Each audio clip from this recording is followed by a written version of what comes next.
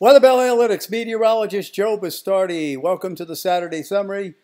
Taking a look at the sea surface temperatures, the red bomb continues to go off in the Northeast Pacific. That's going to grow increasingly significant as we head for winter. We're already looking at the upcoming winter, and when you see those red bombs in there, generally it means there's going to be a lot of cold air pouring into the United States, most likely central or eastern part of the United States. And what we've also noticed is a diminishing of water temperatures in the Gulf and off the southeast coast too. So we'll watch these trends and see how that pans out. You can see what's left of the El Nino in here, a little cool water coming off South America there. Speaking of reduction of water temperatures, this was 5 days ago, and this was record. At the end of the heat wave, there's almost record warm water off the eastern seaboard. In some cases, it was record warm water, but it has cooled considerably, as you can see, to a point where, I mean, this is about as cold as you see the water ever get at this time of the year. This kind of anomaly, 5, 6 C below normal in here, 3 to 6 C below normal. So it's a pretty impressive, I guess, you're sticking your tootsies in the water at Virginia Beach, a little bit colder than what you might bargain for.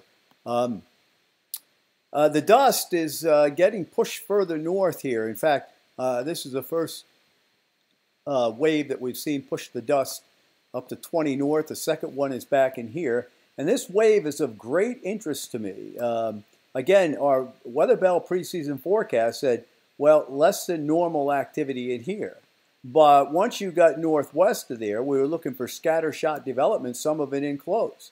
And so here's the wave axis now, and what we're noticing is the models have a very distinct move northwest of heavy precipitation, and I think about day 6 this may be around the Bahamas and off the southeast coast about day 7. Now my take is that we're going to see a gradual development of it once it's out of the main development region, and so next week at this time we could have something from the tropics right off the South Atlantic coast there. Temperatures so far for the month of month of July, you see this northeast-southwest quarter of warmth from Ontario into the mid-Atlantic states and the Carolinas over here.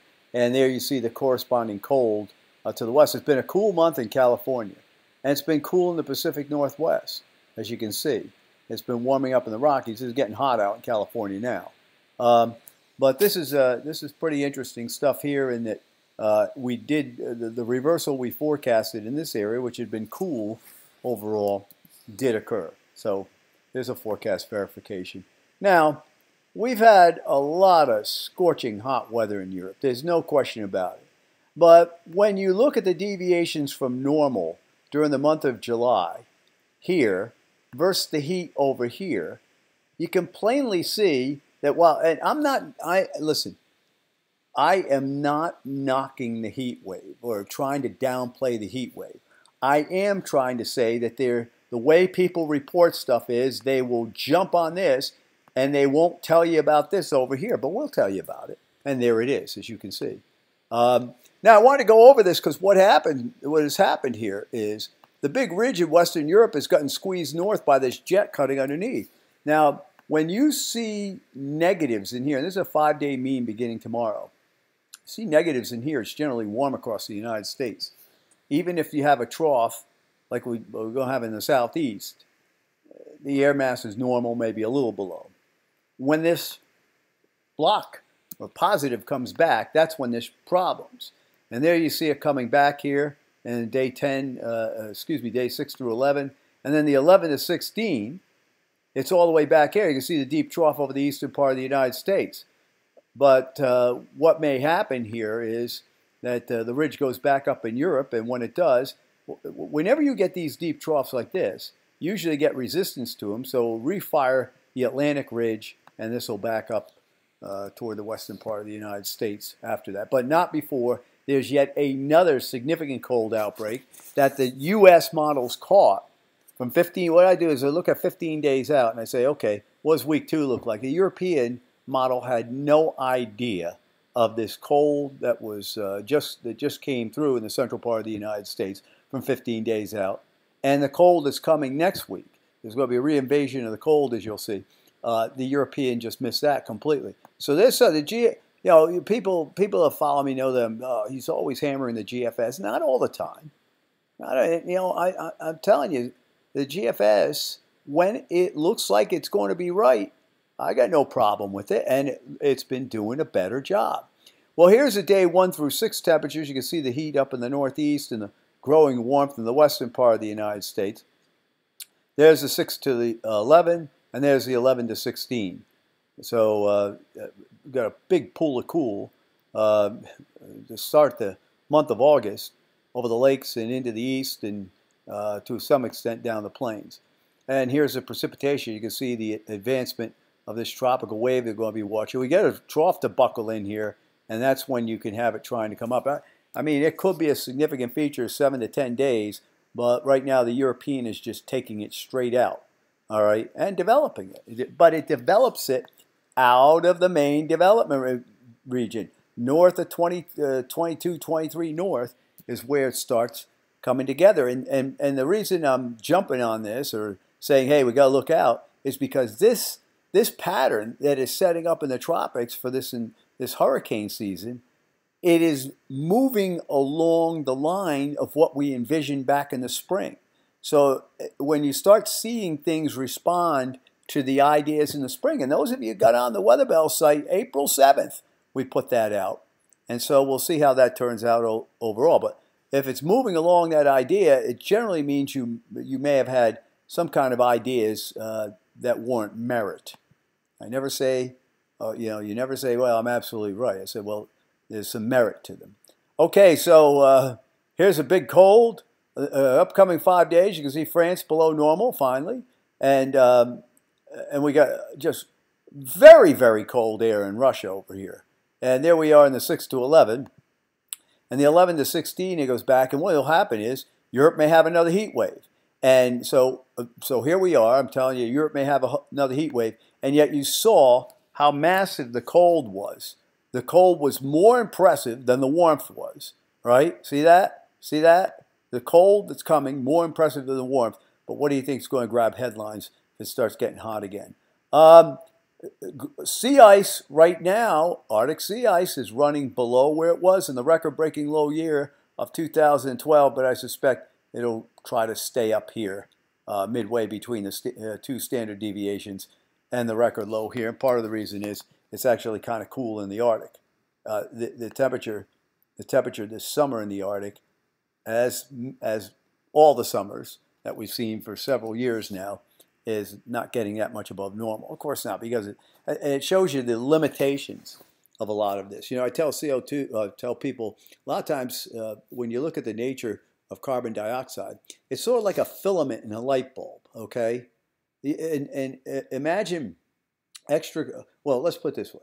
Imagine the electricity is the extra carbon dioxide coming into the system. All right, it only no matter how much comes in, it can only use what the filament has capacity to, make light with, right? Either that, or you got to get a different filament. Well, when you look at what carbon dioxide does, it's sort of like that. There's only so many bands where it can absorb that radiation that can then, I guess, re-radiate back in to the water vapor and things like that. So you can turn on that light, and you could double and triple and quadruple the electricity coming in, but the filament will not light it up any further than what it's capable of doing. And that's very interesting because I just got back from the climate conference in D.C. and Lord Christopher Monckton, I mean, he just is a guy's amazing character to me.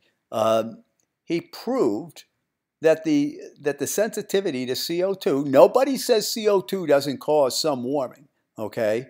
It's just that it's very difficult to tell how much warming given the entire system because everything else in the system has such great magnitude. But what Monckton proved up there was it's not 4.5 to 5 C, it's 1.2 C, which, we've probably achieved half of that already. And that's the other factor, the so what factor. If it warms, the Earth is greener than it's ever been in the satellite era. By the way, here's an interesting fact, and I read this. I can't remember the exact amount of money it would cost. think it was $300 billion, I'm not sure. But do you know if you planted enough trees around the world the size of Canada, let's say we had an increase in greenery that was the size of Canada, not just Canada, but all over the place, that would wash the extra CO2 out of the air. All right. And I'm sitting there, when I read this paper, I said, well, how come we want to spend $93 trillion on trying to stop something that if we continue to see the earth get greener or we plant more trees, we'll be able to do away with? So, when you actually go to these things and you see the wealth of knowledge of the people there, the many, many PhDs that are there. I gave a keynote speech at the end of it, and I was the dumbest man in the room ending their conference. I mean, they got guys in there so smart that they just, communicate with their eyebrows. But when you go and look at all this, you have to just sort of roll your eyes and smile because as happens in many things, there's a big deflection going on, in my opinion. But what do I know? I always tell, some people interview me, I say, why would I not want the weather to get more extreme? Because the more extreme the weather gets, the better it is for business, right? So, what I should do is, if I was just worried about that, is, yes, it's getting as extreme as possible, and the only place to go for your weather is to come to me and put me on TV 24/7. No. You tell the truth, or at least you tell people what you think, and you can go look for yourself. Okay, I've ranted and raved for quite some time. I will end this way, because we should all smile and enjoy the weather. It's the only weather you got.